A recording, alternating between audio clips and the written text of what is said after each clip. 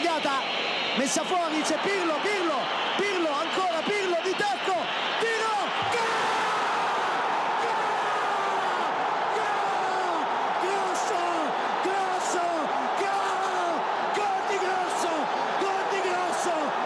Grosso, manca un minuto, gol di Grosso. Hello and welcome to the Milan Talk podcast. I'm your host Samik Paul, and with the Serie A season fast approaching, there's a lot to be discussed. Today's order of players as follows. We'll be talking Paolo Maldini's return to the club almost 10 years on after his final game for us. There'll be transfer chat with Nikola Kalinic heading out, while Timu Bakayoko appears to be set to join us after speculation of interest in the likes of Milinkovic-Savic, Kovacic and Rabiot. First though, let's kick things off with the big news of the week, and that is of course Maldini's return. First and foremost, it has to be said that it's just great to have him back. 10 years have passed since he last played a game for us. That's over 900 appearances as a player, 7 Serie A titles, 5 European Cups, many more individual accolades and trophies, and of course the reputation of being one of the classiest, most talented, just overall great defenders of our time. Great captain, great leader, and for him just to come home, I think that is a great move for Milan, and hopefully it's one that can take us in the right direction moving forward. Things have obviously played their part in terms of the sour ending with the fans when he retired. There was reports of an icy relationship with Galliani which prevented an earlier return. And then, of course, he did confirm that he held talks with Rossoneri about coming back last year. But whether it was question marks over the Chinese ownership, whether it was question marks over the role that he was set to be handed, he declined that option to come back last year. But things have changed this summer. He's obviously happier with the situation that the club is in and with what he's being asked to do. And now he's back. So over the moon to see that. For me, I almost feel like it's a guarantee for fans that he's willing to commit himself to this new project and Elliott and everything around the club at the moment. I think that should build confidence and belief that we're moving in the right direction with the American hedge fund. We know about their motives. They are a business. They're essentially looking to make a profit and grow the value of Milan with a 3 to 4 year plan perhaps. But I think for here and now, if Maldini is comfortable and ready to commit to them, then I think that says a lot about what they're planning to do moving forward. So I think that's a fantastic part of it as well, beyond the fact that Maldini's back. He will have to be judged on results, of course. He hasn't got the experience of working as a director previously. He's going to be working closely with Leonardo, so hopefully that will be a good tandem between those two and a good relationship to get us moving in the right direction. But just overall, delighted to have him back at the club. I think it's been a long time coming. And I just think, yeah, in terms of the general aspect of him coming back, Elliott have had one hell of a summer replacing Yong Hong Lee at the top. They've played an instrumental role in overturning our European ban. They've obviously overseen the Higuain-Caldara deal. They've brought Leonardo back into an absolutely crucial role, and he's doing wonders so far. And now bringing Maldini back, and I think it's much more than a PR stunt. As I said just a minute ago, I think if it was anything less than a serious role where he could have a genuine influence and an impact at the club, I don't think Maldini would have taken it. So for him to sign it off, give it the green light, come back and work as part of Elliott's new look hierarchy and infrastructure, I think it says a lot about the whole system that we're building at the moment. So overall, really, really happy about it. And like I said though as well, we'll have to wait and see the results. I mean, can you imagine being a player coming and potentially joining Milan, and you've got Leonardo and Paolo Maldini sitting across the table from you, telling you and kind of trying to convince you on why it's the best move to join Milan? I think you get that instant respect with Maldini, and I think he's going to make a massive difference in that role as well. But he has said in his press conference that he's going to be involved in various aspects and sectors, whether it be with youth, the senior team, talking to Gattuso, transfer market, all sporting areas, and I think he is going to make a positive influence for us. So fingers crossed it works out as planned, but for now let's just savour the fact that he's finally back. Speaking of transfer talk though as well, we've got some news this week that Kalinic is looking like he's on his way out. That was 6 goals and 6 assists in 41 appearances last season.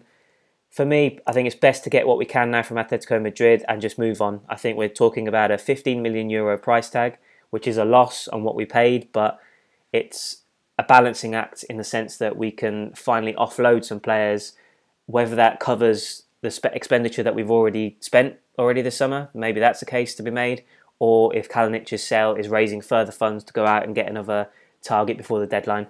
Either way, an exit was absolutely crucial. I think I'll hold my hands up and I'll say last summer I was in favour of the Kalinic move. I thought he would genuinely make a positive impact. Decent record in Italy with Fiorentina, experience. He was supposed to lessen the burden on the younger players, such as Cutrone and Silva. And I thought, in terms of his overall game, aside from the goals, I thought he would be good at linking up play, dropping deep, holding the ball up, making those runs into the channels, moving the defence around to create space for others. We didn't see any of that last season. Really poor return of 6 goals in 41 games. And yeah, I hold my hands up. I'll admit it was a poor transfer, poor signing. And I think we're lucky, if anything, to get 15 million for him from Atletico. So who knows? Maybe he'll flourish there in Spain. He might find a different environment, a different system, and he might suit him much better. And he'll show why Milan wanted him. But ultimately, in terms of fitting in and making the difference at Milan, wasn't working. So best to ship him out. In terms of incoming signings, we've obviously got the dream signing that is Milinkovic-Savic. A lot has been said about him. There's been talk of certain strategies and ways of getting around financial fair play to kind of find an operation where we can sign him. For me, I think it's not going to happen. I don't personally think. I think we're looking at a player, a very, very talented player. I think he warrants the hype. I think he's got the physicality, the agility, the kind of presence in midfield to defend. He's got an eye for goal. He's creative. And at 23, I think he's only going to get better and better. So there is a genuine argument for me to say that yes, we should go all out and go for quality over quantity. Whether he's worth the touted 150 million euros is another question. I think that's well over the top, but in today's market, if there are Premier League sides willing to pay that, for example, then that's just the way that it's been dictated and that's what we're going to have to spend. But I think he is the real deal. He will become the real deal. But for me, if we're looking at financial fair play, I just don't see how we're going to be able to do something like that. I think Leonardo hinted at it in his press conference as well when he unveiled Maldini, that it is a dream, it's unlikely, it's unrealistic. Whether this talk of paying a 30 million euro loan deal first and then paying the rest with an option to buy next season, maybe that gets around the financial fair play aspect, but it's a risk as well, isn't it? I mean, we're talking about a player. If we do that, then what if he doesn't produce next season? And then we're looking at a player that was overhyped and we're having to spend a bucket load of money on him. I think it's a risk. So for me, I think we're better off looking at other targets. And then if we get back into the Champions League next season, then that is obviously going to put us in a stronger position to go out and buy the big names and the high quality players. So I think we're probably going to end up delaying that, provided he's still on the market next summer. Rabiot and Kovacic have been 2 other names that have been linked. But again, Rabiot, I don't think PSG are interested in letting him go. Contract expires next summer, so that's obviously sparked talk of an exit. But he's a quality player, technically brilliant. I do find that he kind of gives away possession in very dangerous positions a lot. So from that aspect, if he's going to play in a deeper creative role, I'm not too sure he's the most sensible of signings. But as I said, I think PSG are pretty determined to hold on to him, so I'm not sure that's going to happen. And then Kovacic did seem like it was an option, but again, firstly and foremost, very important, I think Chelsea are looking like they're going to snap him up on loan. But also on top of that, I think, again, that the price and the price tag comes back into it again. Is he really worth the money that they're talking about, the 50, 60 million euros? For me, no, but very creative, a very technically good footballer, and I think he would be exactly what we're looking for in midfield. So again, I don't think that's going to happen. I think Chelsea seem to be the likely destination now. That does leave us then with Timu Bakayoko. Obviously, he's coming off a very, very poor season with Chelsea. We all saw him for Monaco, that Champions League run, and obviously helping to the Liga title. Very good player, but when asked to make that step up in England, he definitely didn't deliver last season. But I'm just wondering whether or not a move to Italy could suit him. The slower tempo in Serie A, I think, may be a defining factor. I think it could see him impress again. And with that kind of physicality, the tenacity, the ability to kind of make things tick in front of the defence, I think he'd be a great option to have as a vice Kessie. We desperately need someone to do that role. Can't afford to run Kessie into the ground again like we did last season. And I do think that Bakayoko could be a viable option. Again, it's going to be a loan with an option to buy, according to all reports. Talk today of a 30 million euro price tag at the end of it. Again, I'd probably say that's a bit too high, but We do need someone to come in the midfield position and do that role. And if it's Bakayoko, I don't think we should complain too much and just judge him on performances if he does join, really. I think it is a sensible sort of addition if it does get made. Also did a bit of research, got a bit of a player scout mission from my mate Lewis, who's a Chelsea fan, at Leroy Scribbles on Twitter. Just kind of get a better idea of someone that's seen Bakayoko a lot last season. And for him, he came out with the negatives and positives. Negatives included getting dispossessed a lot, poor first touch, and often tries to do too much with the ball. Can't really shoot, so that doesn't sound too great so far. But positives: shields the ball well, athletic, recycles the ball well in front of the back four if playing in a deeper role. And of course, he's still young, so he's got a lot of improvement and maturity and development still left in him. So again, it is a 50-50 one. He could end up being a bust, but you do have to wonder whether a season with Gattuso, getting the best out of him perhaps, might be a sensible addition. So again, we'll have to wait and see whether or not that is completed or we move elsewhere. But the midfield certainly needs a fresh face, and if it's Bakayoko, I think it's a step in the right direction for us. So we'll have to wait and see on that one. On to your Twitter questions, and there's a few, so I appreciate all of them that came in. At Borry Canes, where do we go from here? There are rumours that Everton is going to sign Bernard for a top four finish. Do you think Milinkovic-Savic is worth paying the €120 million, keeping in mind that if we get back to the Champions League, we can attract better players?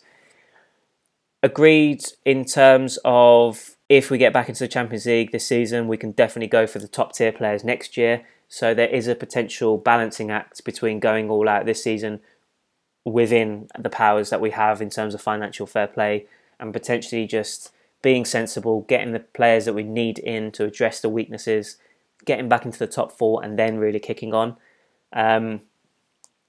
Bernard, I was never really convinced about him. Yes, he ticks the right boxes in terms of being a pacey winger. He's got a bit of skill about him, an eye for goal. So there were positives, and again as well on a free transfer. But for me, kind of looked like it was just a quick fire solution to a very big problem. So I'd prefer it if we moved elsewhere and looked for a proper winger with pace that can definitely make a big difference for next season. So I'm not too disappointed about that. But for a top four finish, do you think Milinkovic-Savic is worth paying that money, €120 million? I personally just don't feel as though it's a realistic option. We can talk about structuring it differently and potentially finding a loophole, but for me, it's just not going to happen. If it does happen, then it's an option to go for that top four, I almost think you have to take that opportunity if it presents itself. He's not short of interest. Juventus, Man United, Real Madrid, all these clubs link with him. So if the option's there and the possibility is there to kind of prize him away, then I'd put all in the eggs in one basket and go for it. But again, we'll have to wait and see whether or not that happens. At JMart2075, will the podcast be on iTunes? It will be. I'm just kind of focusing on YouTube at the moment. I want to kind of build that platform on there, and then we'll see. But hopefully I will try and bring it back to iTunes for you. At Rashab Dabari, glad Maldini is back. It's more making a point than any actual changes he'll bring to the Mercato this summer. Bye-bye Kalinic. I said he looked a flop from day one. You said otherwise. I wish I'd been wrong. I think we need to sell first, and so if I was Leonardo, get on that. Agreed. Maldini, glad to see him back. Kalinic on his way out. I guess, as I admitted earlier, definitely thought he'd be a good signing, but 100% was the complete opposite. So, yep, I think seeing him go is a positive. And yeah, agreed, we do have to offload a few more players to continue our transfer recruitment push this summer. Rishab adds, I think if we're getting Bakayoko, it's bye-bye Bertolacci. Gomez is also gone, and I hope Baka joins the list in the next few days, only because I still believe in Andre Silva. I think he has talent, and he should stay and fight with Cotrone. I literally cannot disagree with anything you've said there. Bertolacci, for me, never been sold on him. I think I've mentioned in previous podcasts, I think his game has just been out. It's just outdated. I think the game itself has gone way beyond what he offers. He's too slow. He's too pedestrian. Okay, he's technically gifted and he can do a job, but for me, he just doesn't have the kind of physicality and movement required, the mobility required to really dominate a midfield battle. So for me, he's got to go. Gomez is gone. I think that's best for all parties, considering his lack of football. And yeah, agreed. Baka goes, and we'll keep Silva. I think you have to have three top strikers in your squad. Baka's made no secret of the fact that he wants to go back to Spain, so let's just give him what he wants, get some money in, keep Silva, Cutrone battling Higuain for that top spot up front. And I think that's a really good trident, that trio to have to kind of push Gattuso and keep them things fresh and rotate. Rishab also adds we should look to also sell Antonelli. Agreed. We're covered at left back with Ricardo Rodriguez and Strinic, and Calabria if need be. Get him off our wage budget. I hope we come to a compromise with Montolivo too and we get his wages off our bill. That's all for departures. In terms of incoming, we need a winger first. I know Milinkovic-Savic sounds nice, and believe me, I'd love him, but we need a pacey left winger. I thought Bernard looked promising, but he seems to be on the way to the Premier League. We have been linked with Draxler, Lozano and Martial. Draxler is too slow, Martial is too risky, and Lozano is perfect. If Depay is not possible, then I would go for this kid. He's quick, good with the ball, cuts in like a demon. He was by far Mexico's best player at the World Cup and could very well be a star for Milan in the future. Also would be okay with Martial at the right amount of money. Again, Rishab, I can't really disagree with anything you said. I think Antonelli has to go, yes. I think we're well covered at left back now. We don't really need him. And agreed with Montolivo. I think we left him off the tour in the US with rumours suggesting that he's not part of the technical project. So, again, for me, especially if we bring in another midfielder, perhaps two, you're talking about Biglia, Kessie, Bakayoko, Locatelli. Jose Mari made a very impressive impact during the International Champions Cup. So whether or not he's pushed up the pecking order remains to be seen. You've obviously got Jack as well. I don't really see what Montolivo offers this team anymore, so he should really go if we can get rid of him, that is. Pacey winger, absolutely agree. I think that has to be a priority. I do like your options. Draxler as well is too slow, agreed with that. Martial, I don't see him coming to Milan, to be honest, but if we can get him, that's fine. And Lozano, yeah, I don't know why. I think he was a man in demand, wasn't he, at the beginning of the summer, kind of around the World Cup as well, but that seems to have gone quiet all of a sudden. I mean, Memphis Depay would be a dream. I think that would be a great signing for us, especially after his bounce-back season at Lyon last year, but whether or not that's an option anymore, considering it's gone so quiet as well, I think that might be more wishful thinking as well. But yeah, agreed, definitely a left winger needed. Let's just see if we get one in before the deadline. At the Milanisti 11, I don't think Milinkovic-Savic is realistic at all, considering our current position with FFP. The only way it would work would be a loan with an option to buy, which Lazio would never accept. It would be like saying, we'll take your world-class player and maybe pay you later. An obligation to buy would be the only way Lazio would allow us to take him. But even then, what if he turns out to be a flop? We'd end up needing to pay at least 120 million euros next summer. We may not even be in the Champions League. What would the consequences be of that? Milanisti 11, completely echo all your points. I kind of hinted at the same reasoning as well earlier, why we probably won't and shouldn't go for Milinkovic-Savic this summer. I think, again, I will reiterate that I think if it does emerge as a genuine option, I think we have to explore it and we should try to go for him. But yes, they're going to have to be very, very sensible. They're going to have to convince Claudio Lotito about it, who's, a traditional, got a reputation for running a hard bargain. So for me, it just doesn't seem realistic or genuine at all. But we'll have to wait and see. I think it's a risk as well, like you mentioned. If we don't get Champions League football, he doesn't deliver as expected, then it could turn out to be a very, very expensive mistake. So maybe one more season at Lazio. Let's see him develop and prove himself again. Hopefully, fingers crossed, the other clubs don't swoop in for him, and then we may have a shot at him next summer. But yeah, we'll have to wait and see.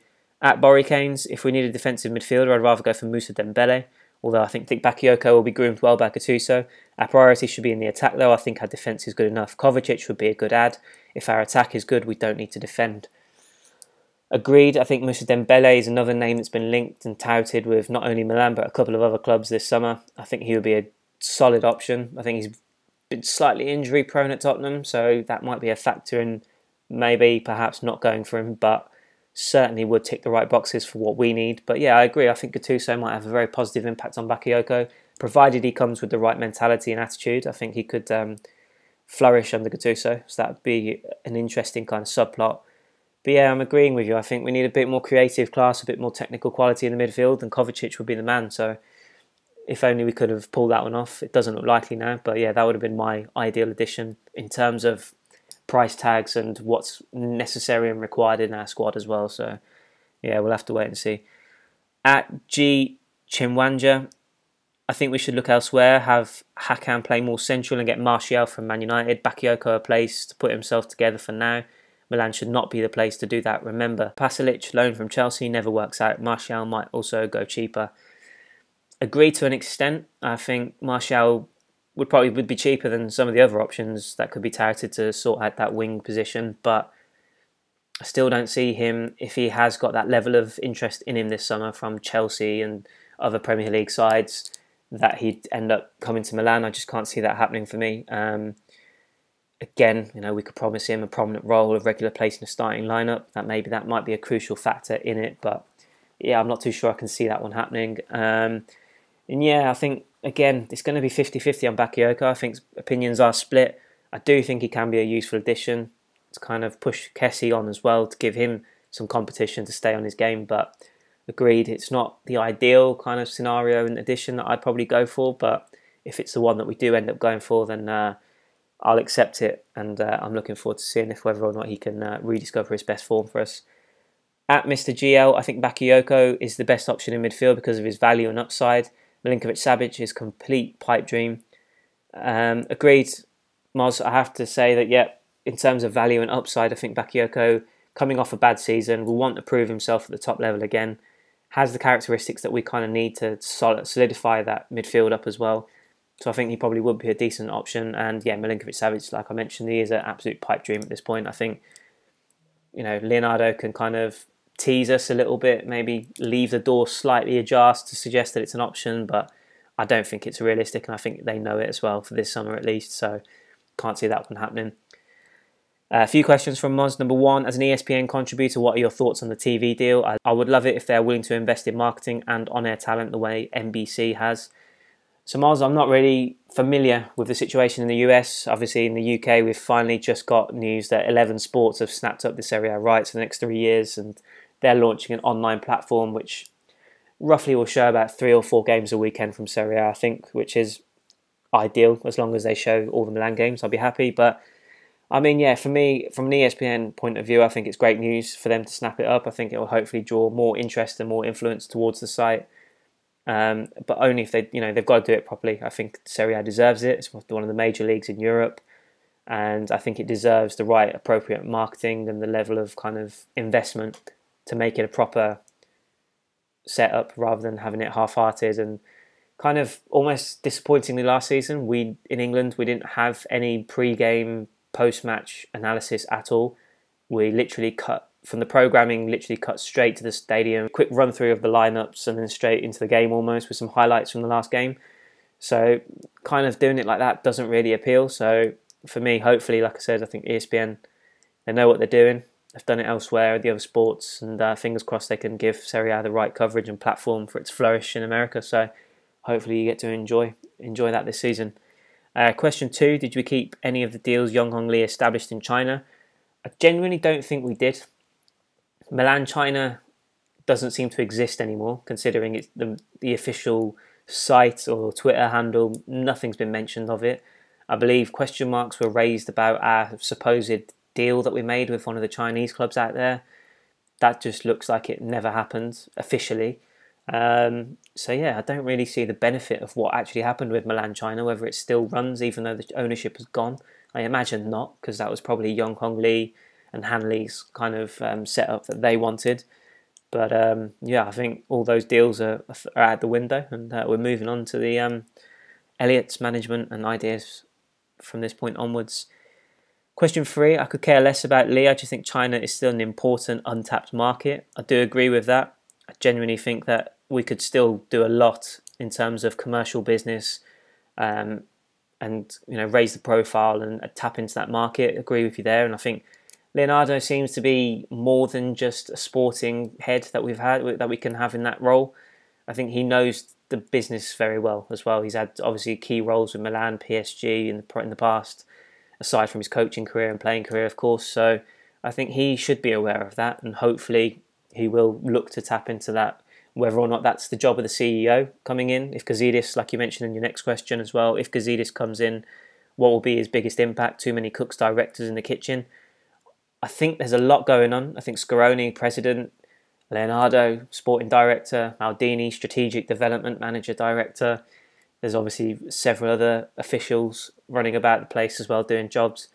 Does seem a bit overkill. I think there needs to be a balance and a clear definition of what everybody's supposed to be doing. But I think Gazidis, more than anybody else, will probably come in if he does arrive, and he will look to that kind of Chinese market and US market, Australian market, various places that we could definitely do more. And I think given the work that he's done at Arsenal, I think he could be the man, and that's why he's been linked with the club. I think he could make a massive difference. So let's see what he does on the commercial side if he does arrive.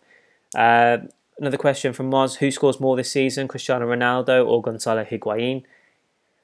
That is a tough one, Moz, got to admit. I'm going to go with Higuain purely for the fact that I think that he is going to be the main talisman that we have. Everything is going to run with the idea of him up top, finishing things off for us. Yes, Çalhanoğlu will chip in, Suso will chip in, Jack will chip in, other players will have their contributions, but we are looking for a striker that can score 15 to 20 goals minimum next season. Higuain's proven himself in Italy. I think it's 146 goals in 251 games since he moved to Italy. I think he will bag a lot of goals. That's not to say Ronaldo won't, but combined with the Champions League kind of emphasis that Juventus will place on next season, you know, they've also got the likes of Costa, Dybala, Cuadrado, Mandzukic, Bernardeschi. They've got so many other attacking options that everybody's going to have to kind of share the load. I think Ronaldo will get a huge bulk of those goals and he will be a success for them, but I'm backing our new boy to get the job done, and I think he'll get the more goals. So let's that actually happens. And then final question: when did you become a Milan fan? This is a bit different, Moz. Appreciate this one. Can't quite put an exact age on it. I'd probably say around 7 or 8. In the UK, Channel 4 is one of the terrestrial channels. Used to be massive on Italian football in the 1990s. So in the early 90s, they used to show a lot of the Italian football on a Sunday afternoon, 2 o'clock kickoff games. Completely fell in love with it. Obviously at that time, the best players were all in Italy. You had the atmosphere and the colour in the stadiums. It just seemed to be the cool league at that time. Kind of drew me away from the local team that I support. And the first team that I specifically remember, the red and black, was Milan. And from that point onwards, I followed them for a number of years when I was younger. You know, seemed to be the only person who didn't watch English football in my school class, but followed them for a number of years, continued that even though the Italian rights got passed around from various networks, and then eventually became a job. So fortunately enough, I've managed to be able to continue to write and talk about Serie A and Milan for the last 8 or 9 years now. So yeah, that's my story. It'd be good to actually have maybe a pod focused on that in the future, see how everyone else became a Milan fan. But cheers for those questions, Mars. Really appreciate it. A few of you kind of have jokingly suggested that you're sending too many questions in. Never. Always keep sending those questions in. Really do appreciate it and love the engagement that I get from you guys on social media and on the pod. So keep them coming in. Right, guys, that's a wrap for this pod. Thanks all for listening. Subscribe on YouTube. Keep listening. You can also follow us on Twitter and Facebook at Milan Talk 1. Next week we'll have a season preview, of course, with the game against Genoa fast approaching. Talk a bit more transfer talk as well, if any big deals get done between then and now. But yeah, much more to come from the Milan Talk podcast this season. So thanks for tuning in. Appreciate it as always, and Forza Milan.